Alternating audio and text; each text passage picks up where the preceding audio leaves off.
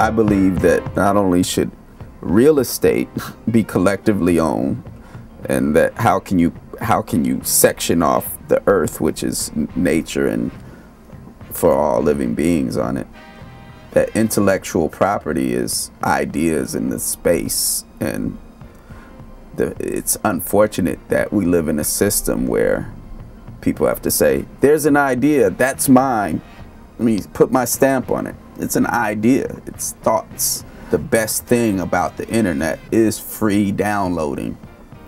Like, there is no other, you know, everything else, the commerce and all of that, people being in chat rooms, and it just ends up being like TV. But the fact that you can download music for free has changed things and taken it